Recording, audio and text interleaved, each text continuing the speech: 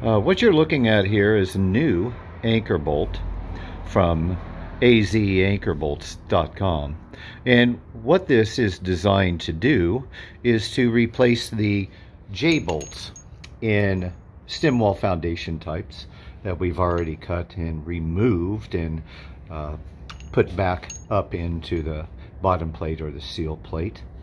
And it used to be that you would cut out the drywall on the inside of the house, make little windows on the inside to allow access. Then there would be a guy on the outside that would insert the new J-bolt from the outside, and the guy on the inside would put the washer and the nut on the inside. And then you patch it back, and the engineer would come back and watch you tighten that nut on the inside of the home.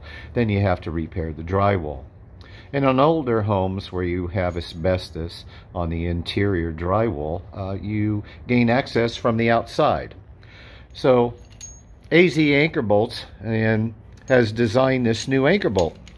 And what it does is, let me see here, is it goes up into the wall. Then it makes a T once it reaches the bats, and it will fold open. And then you just tighten it up on the bottom of the seal plate. And then you just patch it back. Done deal. So what we've done here is we've cut this other anchor bolt down to fit the size of the repair that we're doing. So this anchor bolt is a grade 7B threaded rod, 125,000 psi stencil strength, A553 grade 2 pin that is holding that together, 184,800 psi ultimate yield strength. The ultimate design capacity is 5280 pounds of uplift, and it meets and exceeds allowable tension loads of 5285 for Simpson STHD14 and the STHD14RJ tension ties from Simpson.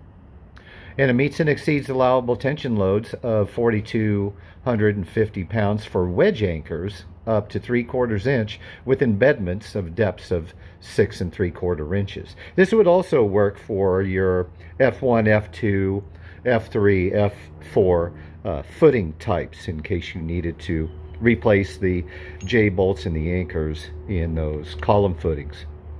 So we're going to install this. I'm going to have my Chief Operating Officer install this. My name's James Belville. I'm the owner of Concrete Repairman LLC. And we're going to take this one that was already cut. You can cut these. This is also a grade 8 washer on here, zinc coated. So we're about to install this. This is Mr. Brian Martinez, my Chief Operating Officer here at Concrete Repairman. And he's going to insert this new patented anchor bolt that replaces J-bolts and the Simpson tie down straps. Go ahead, Brian.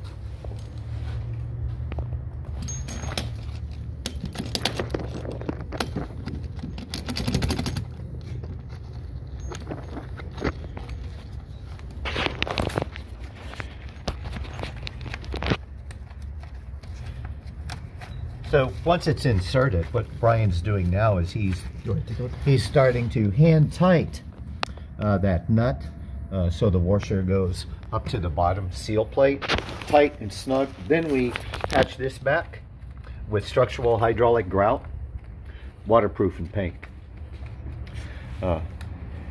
So right now, once this gets installed, the engineer will come out and look it over, approve it, and then we can patch it back.